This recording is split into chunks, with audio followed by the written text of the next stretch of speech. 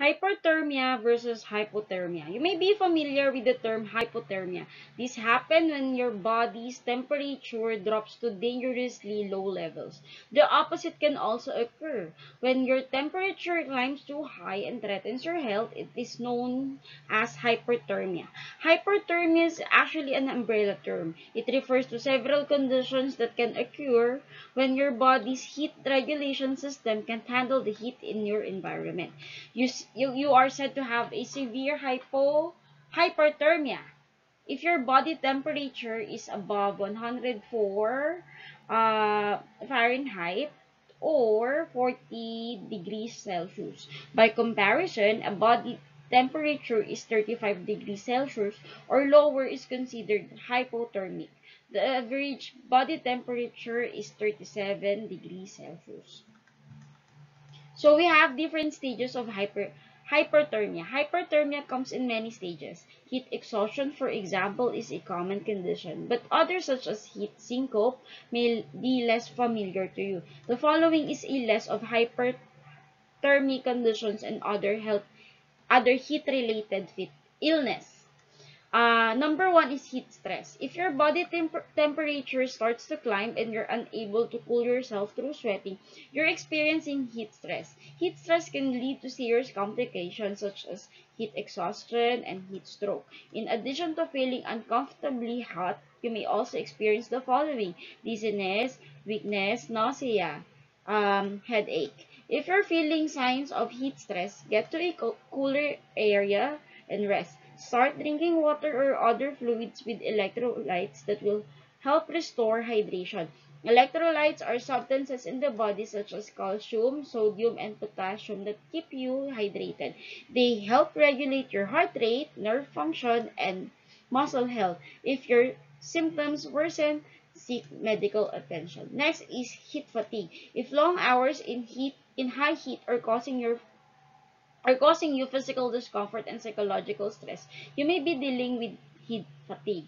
People who aren't used to extremely hot weather or hot working conditions are especially vulnerable to heat fatigue. In addition to simply feeling hot, thirsty, and tired, you may have difficulty concentrating on your work. You may even lose coordination. If you notice a strain on your physical and mental well-being, get out of the heat and cool down with fluids. Slowly adjusting to working or exercising in a hot environment can help prevent future heat fatigue. Next is heat syncope. Syncope, also known as fainting, occurs when when your blood pressure drops and blood flow to the brain is temporarily reduced. It tends to happen if you've been exerting yourself in a hot environment. If you take a beta blocker to lower your blood pressure, you're at greater risk for heat syncope. Fainting is often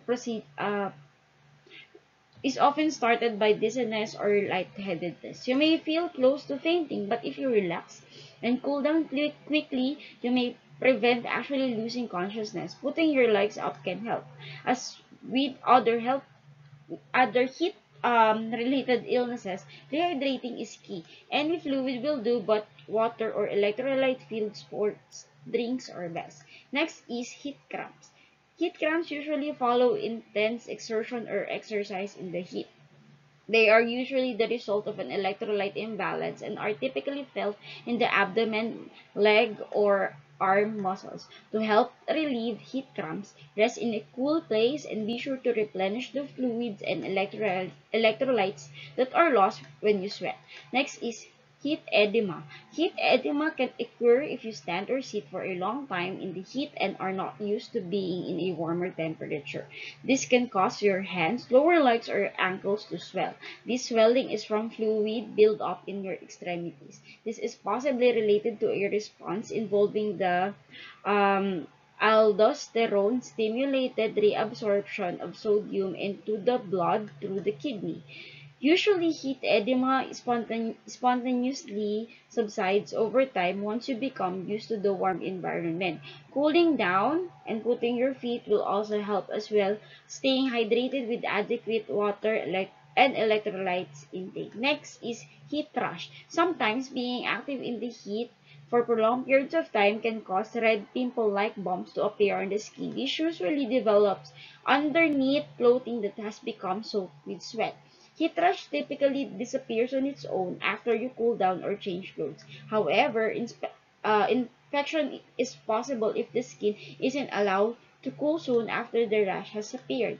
And last, it is heat exhaustion. This is one of the most serious stages of hyperthermia. Heat exhaustion occurs when your body can't cool itself anymore. In addition to sweating profusely, you may experience the following: dizziness, weakness, coordination issues, trouble concentrating, skins that is cool and clammy, rapid pulse. This is the last stage before heat stroke occurs. So it's important that you rest and rehydrate as soon as you feel symptoms developing. If you don't feel your symptoms improving, seek immediate medical attention. So how to prevent hyperthermia? The first step is preventing hyperthermia is recognizing the risk in working or playing in extremely hot conditions. Being in the heat means taking the following precautions. Take cool down breaks in the shade or in an air conditioned environment. If you don't need to be outside in extreme heat, stay indoors. Stay well hydrated. Drink water or drinks containing electrolytes such as Gatorade or Powerade every 15 to 20 minutes when you're active in the heat. Wear lightweight, light-colored clothing when outdoors. If your home isn't well air-conditioned, consider spending time in an air-conditioned places such as small library or other cool public places during hot season. Now, for your activity, you don't have to answer anything from your module. So, kung may makita mo kayong activity doon, skip nyo na lang yun. Okay? So, hindi nyo na rin kailangan gawin to. Yung exercise number 3, activity A or 3.1, don't need to answer that.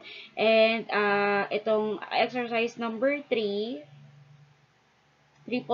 yung modeling ng sports attire, you don't need to do that. So, all you need to do are the following.